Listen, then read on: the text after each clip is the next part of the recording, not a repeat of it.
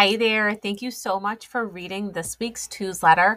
So, I want to talk about a tool that I've been using with some of my younger students this year, or even some of my newer ones, when they need a really systematic but also hands-on tool for mapping the speech to print. I have found this tray. This is actually a paint tray when you look at it, and there'll be a link for this to find. But when I looked at the sections, I found this was going to be perfect. And I love that I could use it if I only have a couple of phonemes, or I can flip it if I have more.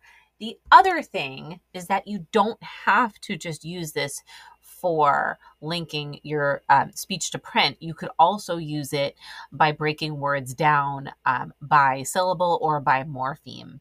But I'm going to just quickly demonstrate how I would use it with a younger student that I've been just working on basic CVC words with them, short vowel sounds.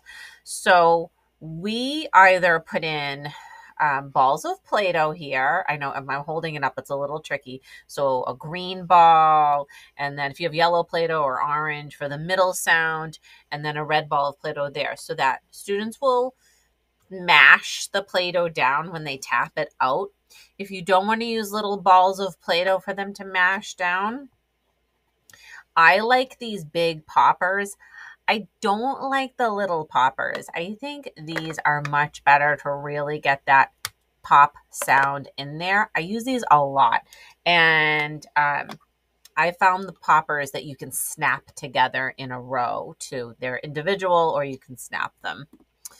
I'll talk more about that. I am planning a blog post on this. It's just that I figure let me just do a quick tutorial for this time.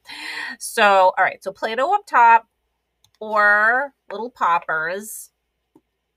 In the middle section, if you want, you can use your magnet, you can use your letter tiles, so they can, once they've tapped it out, then they can build with letter tiles. And then in this section, they will write it. So if I was to tap out, say, bat with the Play-Doh, bat, and then I could put my little letter tiles in there, magnetic letters, whatever you want there for bat, and then mapping it out by writing in the corresponding letters. E, A, T. And you know what? Dry erase markers work really well on these trays, and they do erase really, really well.